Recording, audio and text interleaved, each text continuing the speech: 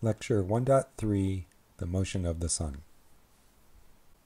So far, we've discussed constellations, how to locate stars on the celestial sphere using two different coordinate systems, and how to find the angular separation between objects using spherical trig. In this lecture, we'll talk about the motion of the sun on the celestial sphere. So here's a snapshot from the Stellarium software showing what the afternoon sky looks like on February 1st at noon in 2023. So you can see that we're looking pretty much due south, and the sun is pretty much due south. That's a little bit east of due south. Your book explains a little bit about why it's not perfectly due south, due to where you are in the time zone and something called the equation of time.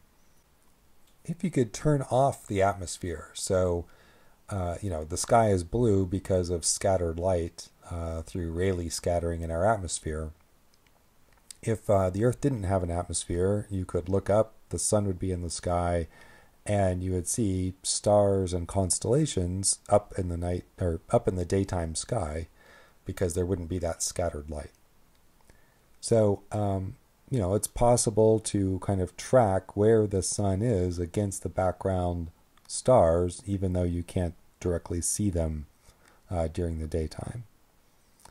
So this shows that the sun in February is in the constellation Capricornus.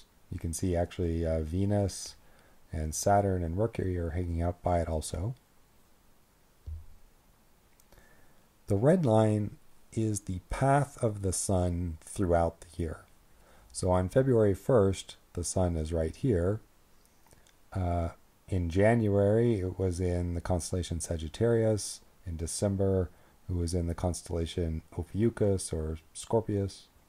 In the next month, the sun is going to march across the celestial sphere until it passes through Aquarius and then other constellations. So this motion is due to the Earth orbiting the sun. We have a different perspective in space as the Earth orbits around, and so it appears that the sun is superimposed on different constellations in the night sky just because we have a different angle on the sun as we orbit around it.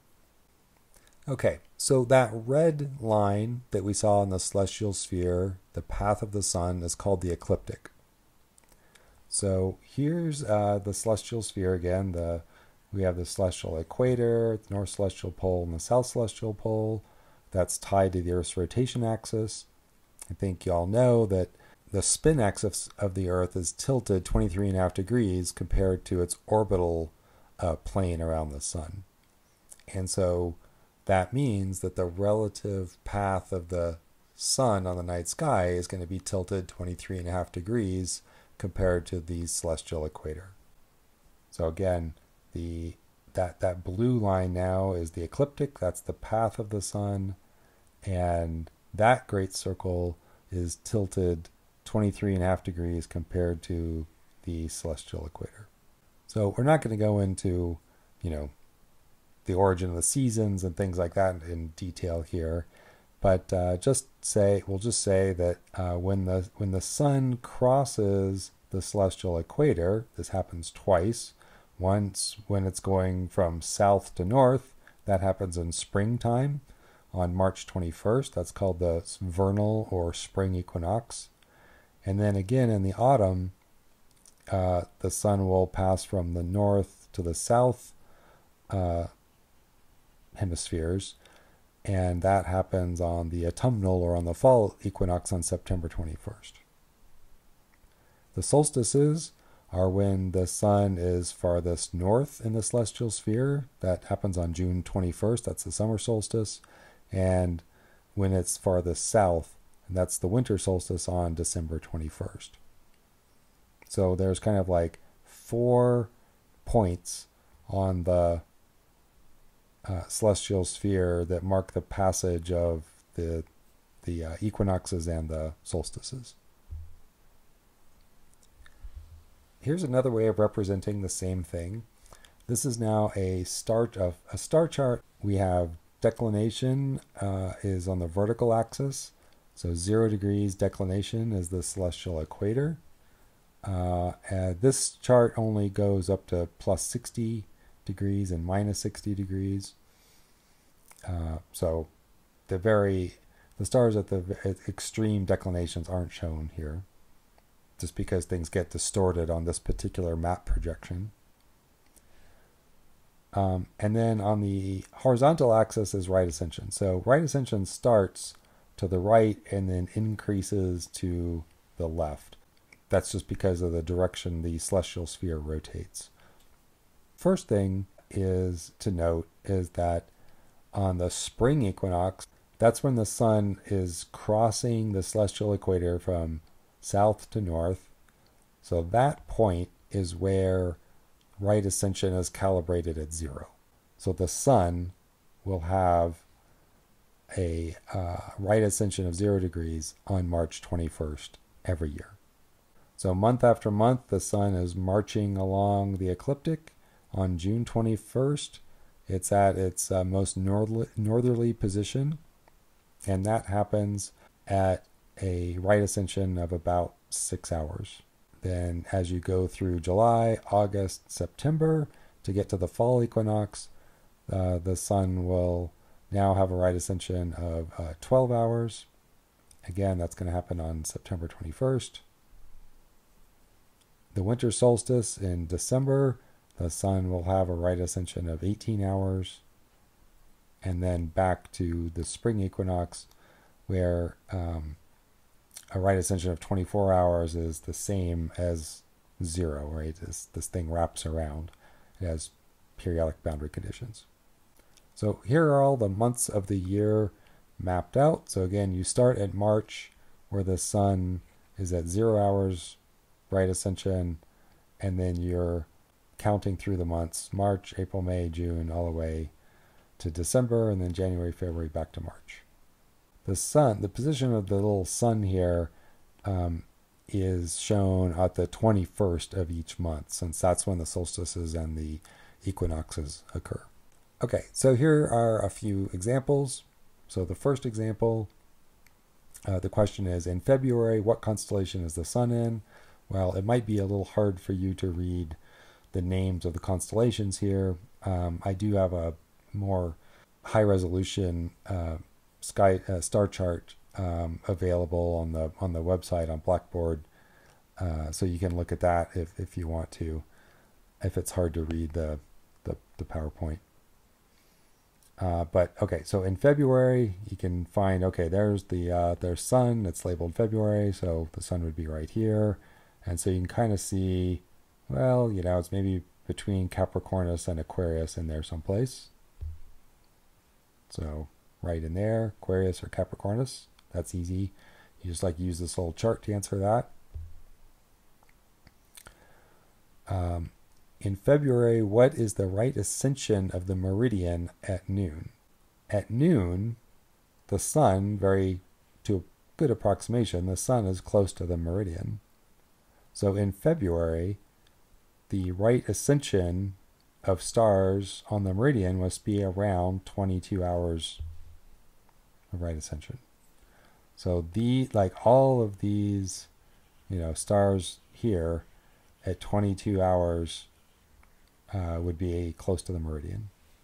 In February, what constellations are on the meridian at midnight? Well, if you're looking this direction in space at noon, if these are all high in the sky at noon, and now you want to know, well, what's going to be visible at midnight? Well, midnight comes 12 hours after noon, so you just count over 12 hours. If you subtracted 12 hours from 22, you would get 10. So, you would just count over 12. So 1, 2, 3, 4, 5, 6, 7, 8, 9, 10, 11, 12. So you get to 10 hours.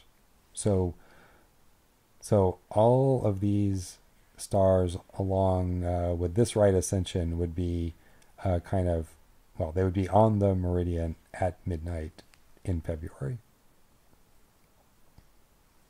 So what constellations? Well, you can kind of look. So this constellation right here is Leo, the lion, and then Hydra, the sea serpent, kind of goes along through here. So Leo and Hydra would be high in the sky at midnight in February. And that's very easy to figure out if you know what the right ascension of the sun is at that time of year. I've also tried to sketch in a little diagram kind of showing you the boundary between what's going to be up in the sky and then what's going to be below the horizon at midnight in February. So the shaded in area is stuff that's going to be below the horizon. You can't see it, so obviously you can't see the sun at midnight, so that's below the horizon. And so it looks something kind of like this. So all these stars up here would be high in the sky, and they would be something that you could look at through your telescope. Okay, so here's another example. What month is best to view the center of our Milky Way galaxy, which is in the constellation Sagittarius? So here's Sagittarius. Sagittarius has a right ascension of about 18 hours.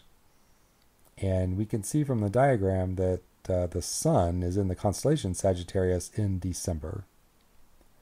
So December would be a terrible time to try to look at the center of the Milky Way because it would be up in the sky during the middle of the day and you can't view the stars in the daytime. You have to wait till night. So December is the worst time to view the Milky Way in Sagittarius. So the best time would just be 6 months after or before that. So 6 months from December is June. So you can just like count the little stars here. There's like 1, 2, 3, 4, 5, 6. So 6 months from December is June. And so when the sun is over here, now Sagittarius is going to be on the opposite side of the sky. And so that'll be high in the sky at midnight. So the answer is June. So you have a very similar question. What if you wanted to observe the supermassive black hole at the center of the galaxy M87? That's in the constellation Virgo. So here's Virgo. It's kind of over here. And so you can kind of make a stab at where you think the center of this thing is going to be. Try to estimate what the right ascension is, and then try to figure out what the best time to observe that galaxy would be.